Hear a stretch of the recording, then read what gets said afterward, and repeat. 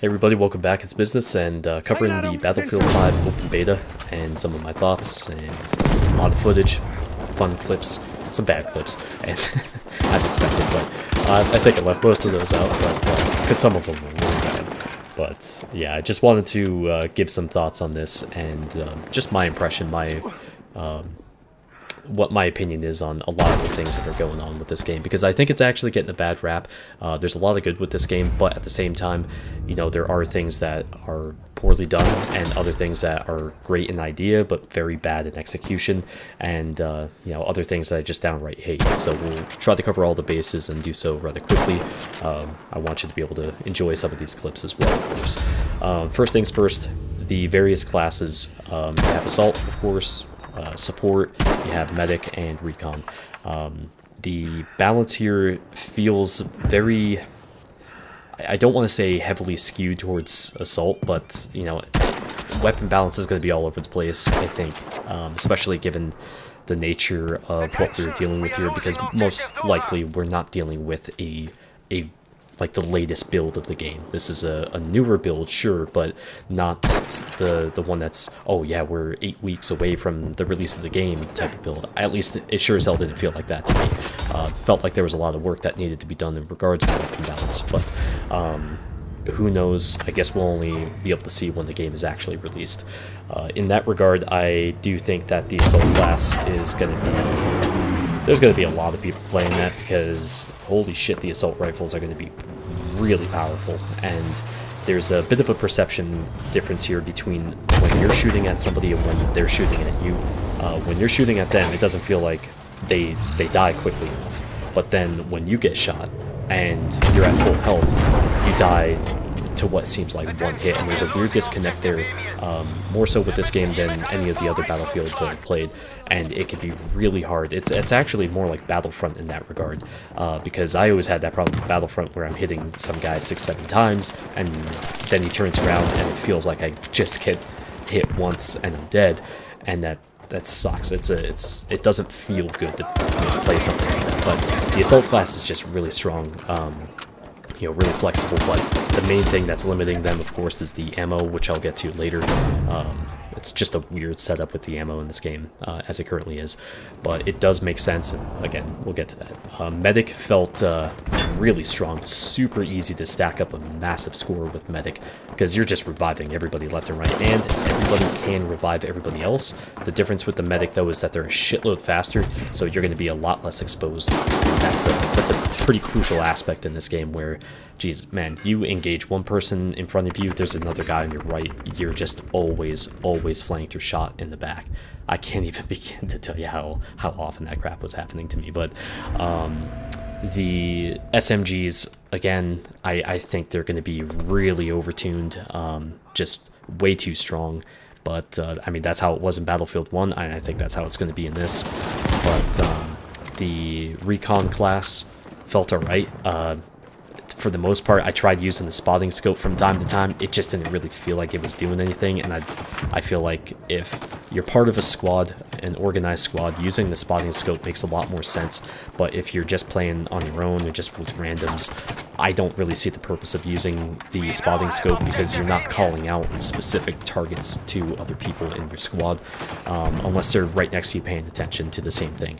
The support class felt good all around. I always felt like I was a step below the assault class in terms of the weapon output or the damage output. Yeah, and I'm just running around throwing ammo bags at everybody. But you're seeing Business 6's turn down service here, and this is the Fortnite-inspired aspect of the game, because there is a Battle Royale mode in the game. It's a separate mode, of course, but they have applied this fortification building to other, well, as far as I'm aware, every aspect of the game. And I gotta tell you, in Conquest, this is fucking awesome. This is a great addition. I know a lot of people are gonna say it's gimmicky. I love it, and it changes how a cap is defended, and like how you can protect yourself, because you put those sandbags up and then go on the other side and throw down the barbed wire, they can't jump over the sandbags. You know, it's just cool little things like that, and I think it's actually a really good touch. But I like it, and you can even dig foxholes and build AA mounts, like on silos on Narvik, and there's some really cool stuff. But in regards to some of the stuff that I really dislike, you're looking at it right here. So the UI, it feels more like it should be on... I feel like this would be better if I were using my phone or my tablet. It sure as hell feels like it's out of place, and this is one of the most convoluted minimalist designs I've ever seen. So you have two things at the main menu. You have your armory and what is it, my company, and I'll show you that in a moment. But in here in the armory, you can go ahead and like change the skins, which they all look pretty lame to me. Certainly nothing as good as the ones in Battlefield 1, which that's a weird step back. But you can select all those and everything, but you can't just double click them. You have to select and then select equip, which just seems like a weird oversight to me. You know, one of those quality of life things, which I'll talk about a lot. And then you go to your armory here where you can upgrade your weapons, and I didn't find out about this for way too long. So you have these credits that are up in the top right there. You get those from completing assignments and, you know, challenges or whatever the hell. And in here you're able to like just really make a stock weapon a shit ton better, and I kind of feel like some of this stuff is just a bit too powerful. You know, maybe they should scale back the, you know, whatever the multiplier is, or, you know, the whatever is going on here, like just tone it down a little bit more, because it feels like it's just too much of a gap between somebody who clearly has one of these and clearly doesn't. And this is something also that will prevent people from playing things like aircraft, especially aircraft, because if you're going up against somebody who's got a full tree of this, and this type of stuff is available for vehicles as well, you are in a huge hole compared to that person. And that's, to me, that's a pretty harsh thing to deal with.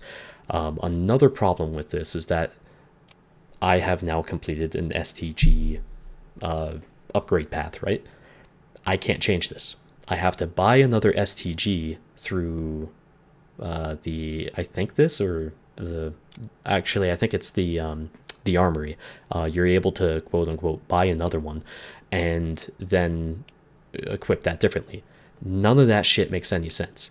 That is so unnecessary, and it's detrimental to being able to adapt and stuff. You shouldn't have to buy an extra tank, an extra aircraft, just to, you know, play it differently, to be like, oh shit, okay, this isn't going to work, I need to change this for being able to be sniping on the move or something.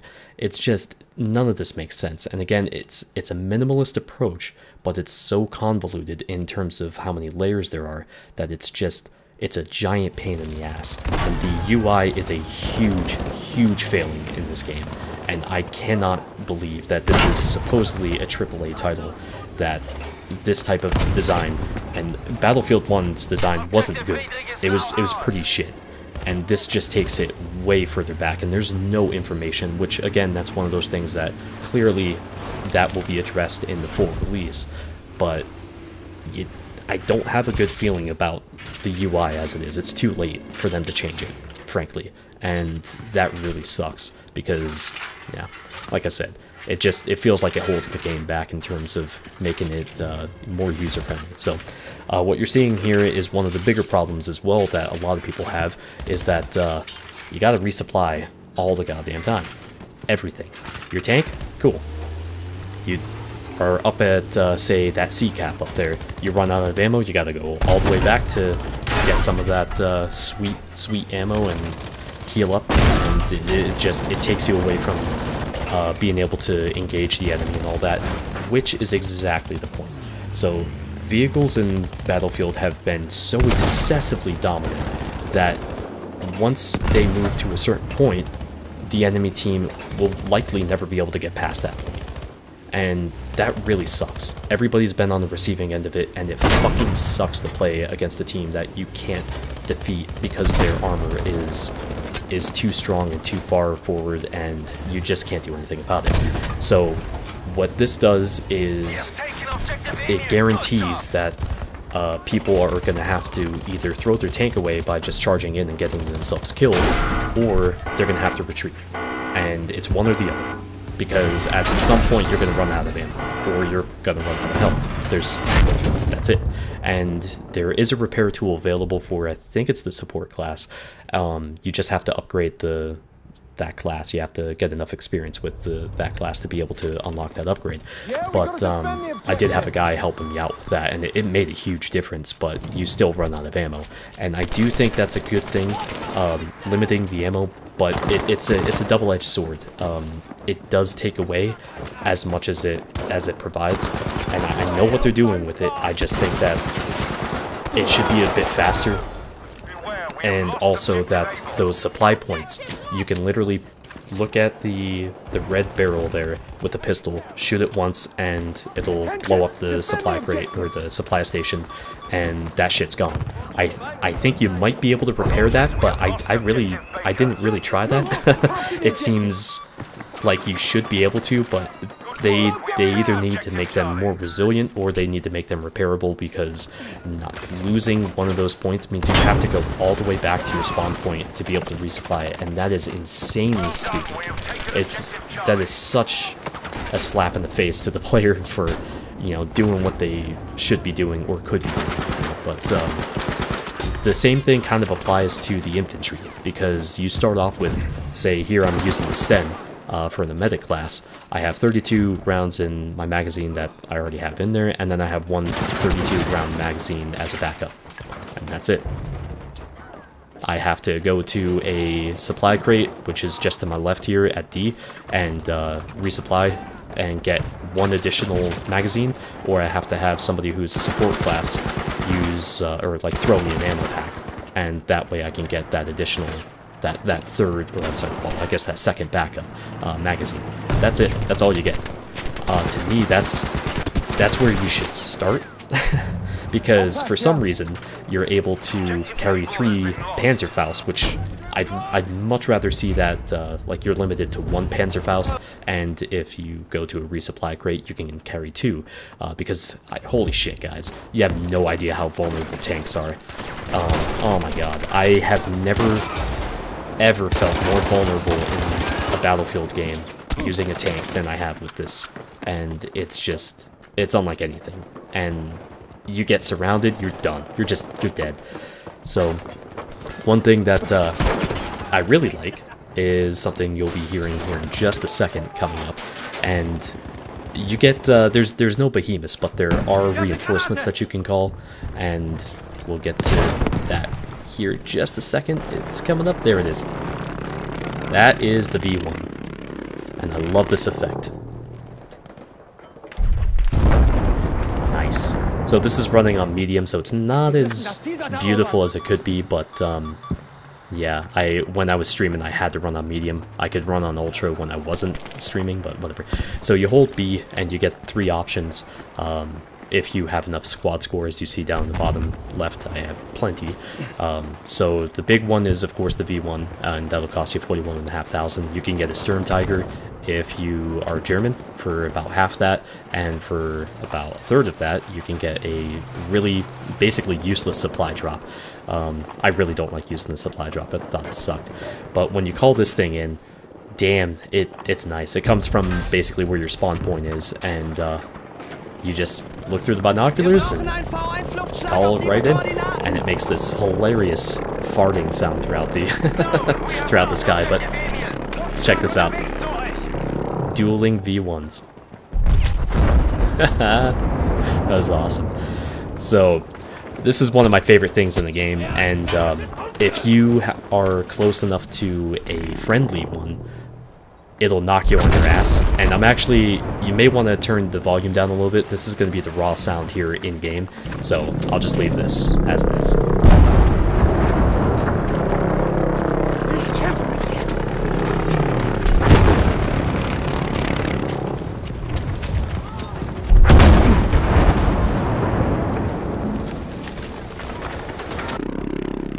Yeah, that stuff made me jump more than once. it just, wow, it knocks you on your ass and you actually have to get back up. It's so cool. So that's really one of my favorite things, especially later in the match when everybody starts launching their V1s, that it just gets crazy. So yeah, that's a fun addition. I'm sure they'll get tiring pretty quickly, but you have your chance to get the hell out of there, you know. But anyways, as far as some of the other stuff I don't like, visually, holy shit, this is the hardest game I've ever played to try to discern an enemy from the background, and I think it's because of a lack of spot shadows as far as shadows beneath a player. They don't stand out enough from their surroundings to my eyes, and this is a problem that really only started to show up for me in Battlefield 3, and then it was okay for you know, it was about the same. Battlefield 1, I felt like it got a bit worse, and then Battlefield 5 here is probably the worst I've ever seen it. And it doesn't help that the dark areas are also insanely dark. Like when you're just in shadows there on Rotterdam, you can't see a fucking thing. And if I'm aiming down the sights at somebody, oh my god, it's just rough. And I'm not sure if you saw that beautiful little effect there when you hit an enemy tank with a round. There's a glowing ring from where the shell impacted. Very cool. But anyways, tanks feel pretty good. Like I said, they're very vulnerable, but there's, again, a nice tactile feel with hitting enemies with the tanks, especially other vehicles. You can get a little gutsy and move in, but chances are you're probably going to get TNT to shit, and that's one of the biggest fears of going up against somebody here charging this enemy Valentine, for instance, in my Panzer IV, which I wasn't able to upgrade as much as I wanted to, unfortunately, throughout the open beta, but yeah, it's pretty cool. And check this out. Fucking Battlefield, so weird. But yeah, there's some pretty fun stuff here. I think some stuff that is pretty solid. I played this a lot more than I thought I would, and I don't think it's quite ready for release, and apparently neither does DICE because they delayed it until mid-November or something like that. And I can't imagine how difficult that must have been for DICE to try to convince EA that they needed to do that. But because, you know, shareholders. But in regard to that, I can respect their decision to be like, okay, we need to put a hold on this for a little bit longer, try to iron things out a little bit more, and hopefully that's exactly what happens. But what I think this game is going to need immediately is the community test environment, because that benefited Battlefield 4 drastically, and we really are going to need it for this game. Battlefield 1 did not benefit from what they learned in Battlefield 4 and the community test environment, which is why I had so many problems with it. That and the fucking rampant hackers. I did run into some of this crap, of course, in the open beta. There was some obvious stuff, you know, just the random headshots from across the map and stuff from an LMG that there's just no way you would have been able to do that, especially with how quick and the rapid succession of headshots and stuff, and then other people getting the same crap against them. It's just, you know, it's going to happen, and I think it was just so prevalent in Battlefield 1 that I gave up on it, which is why I stopped doing content on that. So to close out with the last clips here, I just wanted to say that there's plenty of potential here, much more than I may have initially thought. I didn't get really a chance to play the planes. They felt like crap anyways, though, but the flying in this seems like a total afterthought. It's just in there to still make it feel Battlefield-ish, and I know a lot of people are going to complain about the fact that female combatants are in the game. Basically, it was going to happen one way or another because of Battlefront and the fact that that game appealed to a shit ton of people, and so why would they withhold that with Battlefield? Don't get me wrong, it's a bit weird having something like this happen against a female Asian opponent. Like, it is what it is, but I don't personally give a shit, and it's not like this game was something that was an immersive experience in regards to anything outside of the sound design.